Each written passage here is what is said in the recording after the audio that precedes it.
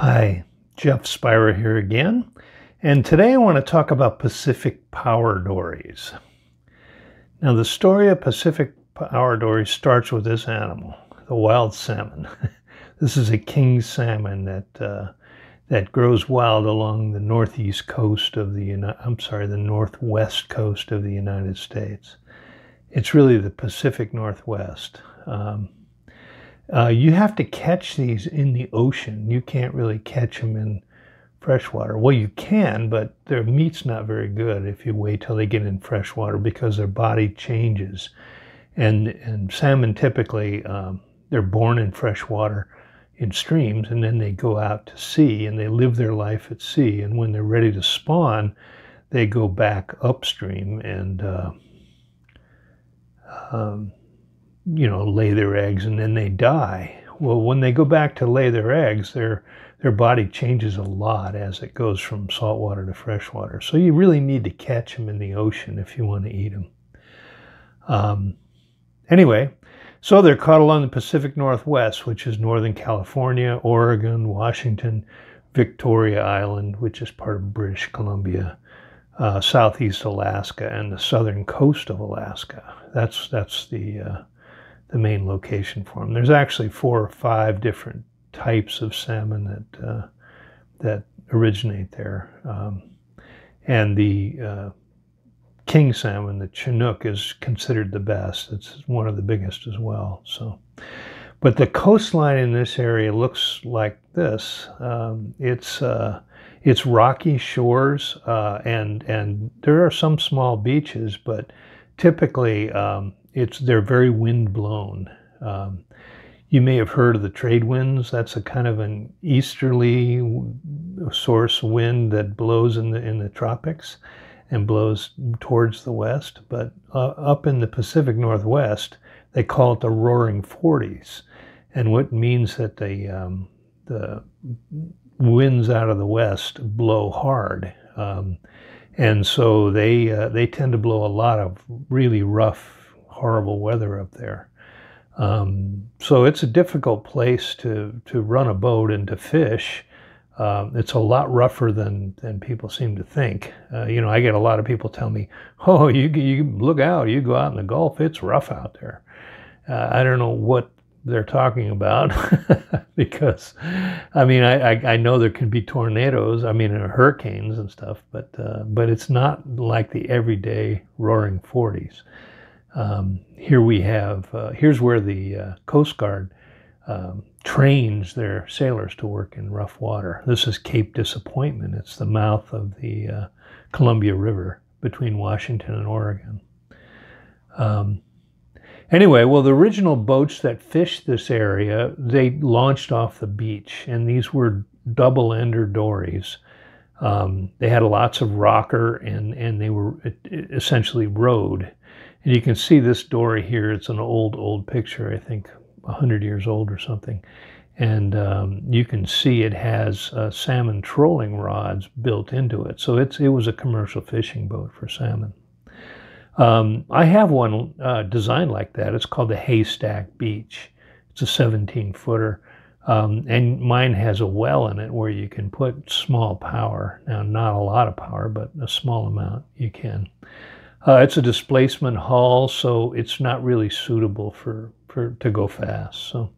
But Haystack Beach is on the coast of Oregon. It's west of Portland, about at the same latitude. And it's a beautiful place. And they have these big haystack-looking rocks and a shallow sort of beachy area there. So after the advent of power, these pointed double-ender dories really didn't make much sense, unless you were using low power. They wanted something that could move faster. So they went to a wide stern dory with a flat aft section, but still kept the upturned bow. And they ended up with something that would plane. And this was very appropriate because, again, the harbors, get a bar across them with breaking waves and stuff. So they intended to launch them mostly off the beach. Pacific City is the center of that now, just a little bit south of Haystack Beach. And here's what those dories look like going out in the ocean. They're launching their boat into the surf.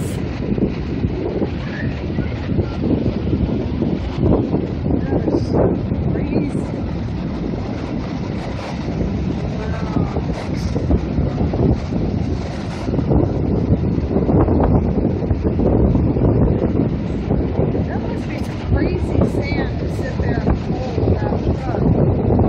And that boat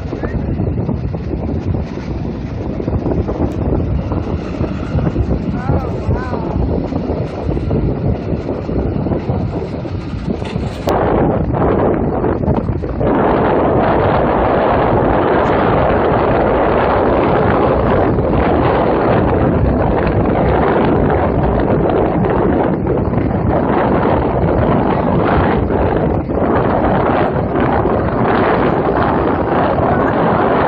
Is that a rush or what?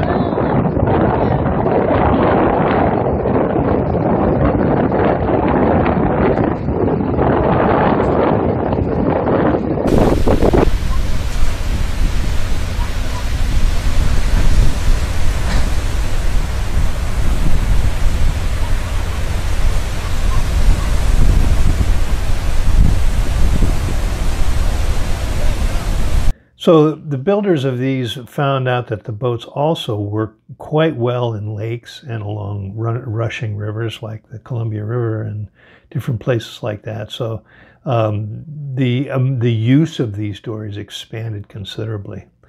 They're also used in Southern California and south into Mexico. Here's a place I used to go fishing in Baja on the Pacific coast. It's down about 100 miles south of the border. And you can see that's a Pacific Power dory right there. So I sell them all over for fast-moving rivers, open bays, lakes, all kinds of places. So I got builders in the Caribbean, in the South Pacific, in the Northeast, the Arctic, Australia, New Zealand, the Med, Iceland, South Africa, and all over the US and Canada. So it's a very popular design. A lot of people think that because these boats have a flat bottom that they must be an awful ride. Well, people really ask me in awe that I recommend flat bottom boats be used in the ocean. Well, yeah, I do. They have these full upturned bows. And the bows are full. They're blunt. Let's put it that way. They're not sharp and pointy. So the bows become very buoyant, and a heavy chop won't come over the bow that way. They rise up to meet the oncoming seas. Watch this one going through the surf, and you can see that water doesn't come over the bow.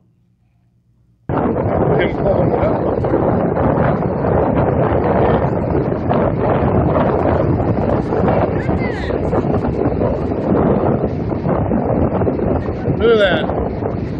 That's as far zoomed as I can.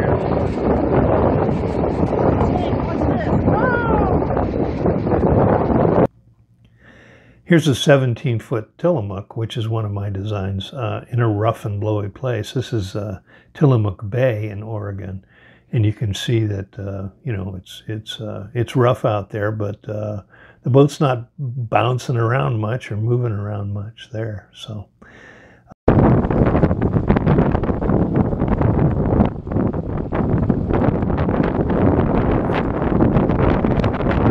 The Pacific dories really don't displace very well, like as compared to my Carolina dories. So they need to be powered. It would be way too much work to row one. You just really couldn't do it. It's because it's a planing hull. It's not like the original double-ender dories like I showed you earlier. So, but the wide transom is there, so it'll handle lots of power. You can put lots of power on it.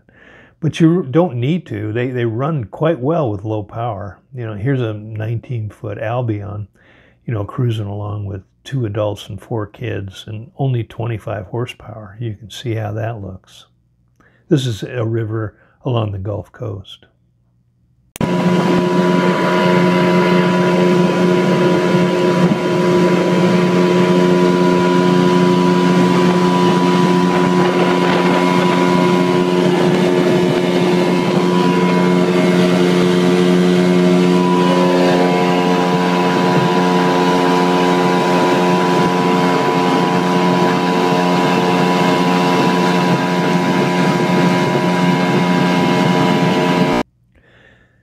These boats are really easy to build, so they're some of my most popular boats. I have photos of hundreds of them in different sizes. So I typically design these in 2 basic styles. The standard style that comes with low sides, and you deck over the frames so that they're not necessarily self-bailing deck.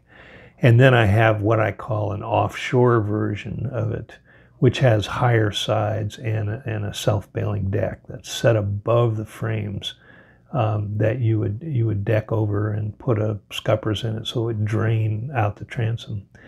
And it also has a built-in designed splash well, so that a following sea, won't come over through the slot and over the transom, So if it does come through the slot, it drains back out. So, but both use the same bottom shape and size, and the same side flare and everything. So they're, performance-wise, they're pretty much identical, other than the offshore versions are a bit heavier.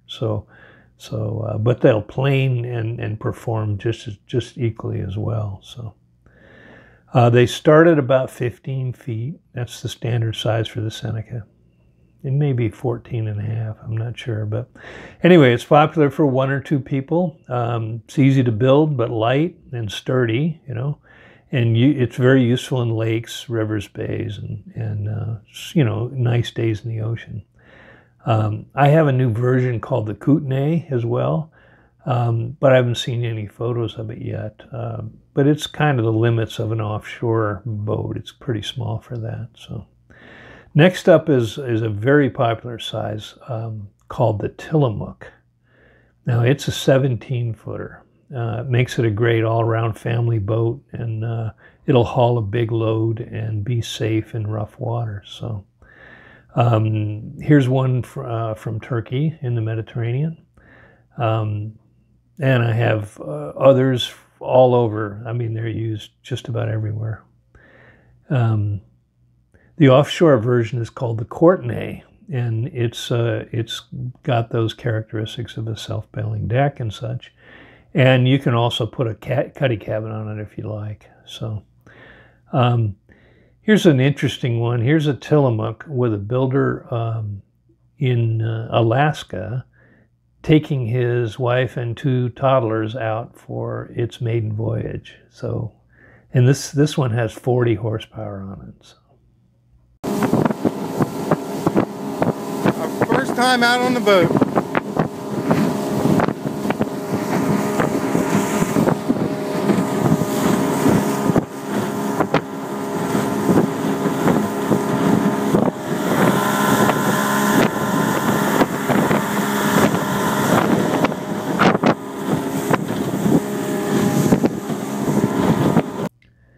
The next size up is called the Albion, and this is roughly equivalent to the Dories you saw being launched in Pacific City earlier in the videos along the beach. It runs great with like 25 to 50 horsepower, but you can go higher if you like. It's not really a race boat, and, I can't imagine why you'd want a huge engine on it. It does just fine with the smaller motors. So. A lot of the commercial fishermen pick the Albion because it's got a lot of deck, and it's very stable to walk around on, shallow draft, and it's got a huge load carrying capability. I've got guys doing shrimping with it, net fishermen catching menhaden and such in the east. Salmon trollers, of course, pick it, and they use it with a lot of success there. The offshore version of this is called the Anacapa, which is the name of an island in the Channel Islands in Southern California. It's about, I don't know, maybe 30 miles offshore in the Santa Barbara Channel, which can get rough and blowy too. So it's available is for open use or with a cabin for overnight stays. The next one up is my Winchester, and it's a 23-foot design. It's a bigger, beamier boat than and can handle really rough water. You know, some of the commercial crabbers in the Pacific Northwest like it for their Dungeness crab boats because there's lots of deck space and a rugged sturdiness that commercial guys prefer. So. Also have an offshore version called the Farallon. Now, the Farallon Islands are off the coast of San Francisco. You may know them as the place where there's lots of great white sharks and orcas and things like that. They're 30 miles out or so. Again, a lot of rough water getting there. So, I've also got two larger offshore Pacific power dories. One's called the Sitka, and the larger one's called the Kodiak, 27 and 32 feet. And they were requested for me to design by commercial crabbers that fished up in Alaska and northern Canada.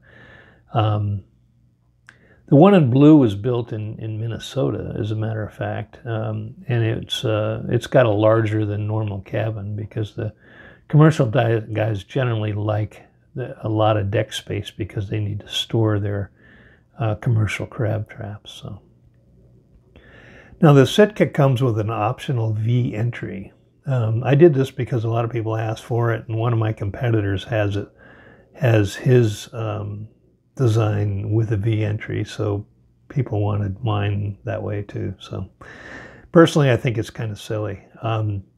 You know, I get an email a couple times a month of people asking for a V entry in one of the smaller, you know, Pacific power dories.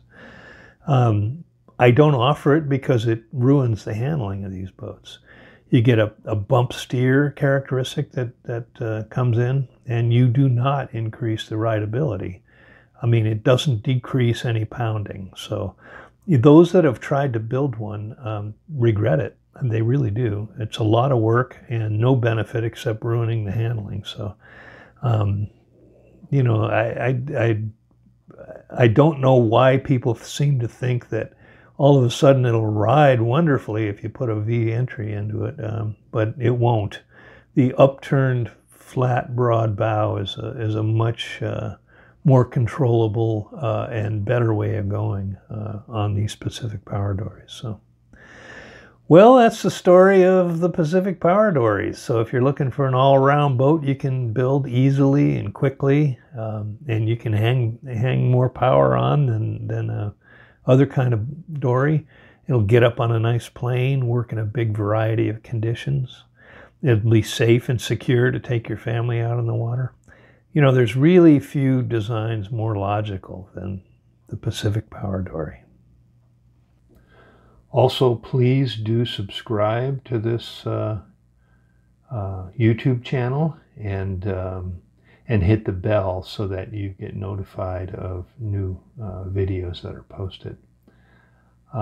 If you're interested in any of my boats, please go by my website, and it's got lots of great stuff on there. It also has an insider section where I've got additional information, and you can freely download the manuals that I talk about and such. All it takes is you joining and putting in your email address, so I have a way to get a hold of you. But please do that. And again, thank you very much for watching.